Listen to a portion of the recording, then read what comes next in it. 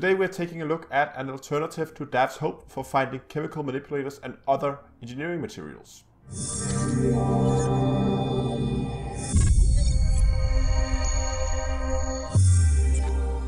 Hello ladies and gentlemen, and welcome back to Elite Dangerous with Down to Earth Astronomy. Now, a couple of weeks back I was running a live stream where I was collecting materials for a new ship. And I was looking specifically for chemical manipulators, and so far DAV's Hope has always been my go-to place. Now, if you don't know of this place, I have a video up showcasing it. You can see that here. Now, during the live stream, someone actually made me aware that there is another and potentially even better place for getting not only chemical manipulators, but a lot of other very useful materials that you might need for your engineering upgrades. And the place is this Nathan class tanker. It's one of those mega ships that are in the game, and you can see it here. And this tanker is located in the, I can't remember the name of the system. Wow, that's going to be difficult to pronounce. Okinura, apparently, something like that. I'll put it in the description so you can see it down there. In this system, you go to planet 6, and around planet 6, once you get close to it, you will see this tanker. It does not show up as a station because it's not really a station per se. It's more like a point of interest. But you can see it shows up here, the Nathan class tanker. Now, once you get here, you will notice, you can see it on the radar, that have all these small items floating around as the white icons. Now, if we go to our contact panel, we can see we have high-density composites, we have mechanical scrap, we have chemical manipulators, oh, there, shield emitters, worn shield emitters, heat conductive wiring, salvage alloys, refinable, lots of very useful stuff. And this stuff is just floating around here in space. Now, at DAV's Hope, we would often have, I think, up to 8 or 10-ish materials spawning per session, and you had to drive all around the base to actually see what they were. You could not see all of them at one point. Now, we're getting at this place a lot more materials, I think, per session.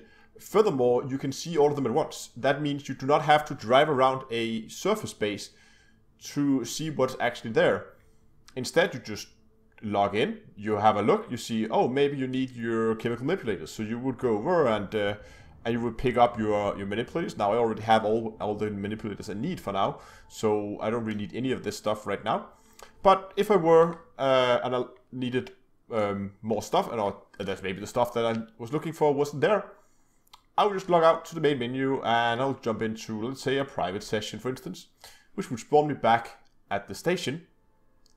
And I would get a new set of materials available, and you can just keep board hopping like that until you get the materials you need. You can see here now we're back, and here we go, salvage, and now all the stuff is now spawning. We have some chemical processes this time, more shield emitters, shielding sensors, grid resistors, conductive components, phaser alloys, refined focus crystals again. It looks like this thing is on the same loot table, if they use that in this game. I'm actually not sure, but it's the same set of materials available here as is available from DAV's Hope. So I'll also put a list of that. I'll try to compile a list of all the different materials that are available, and at least I have seen at this place. And maybe some that I believe is here, but I maybe won't have to, because there's some that I know at DAV's Hope, so I expect them to be here.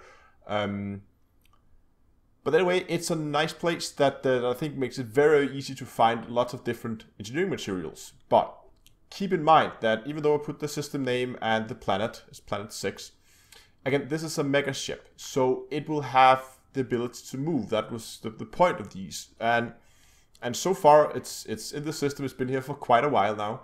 But in the future, this ship might move to another location. Maybe within the system, maybe to a completely different system.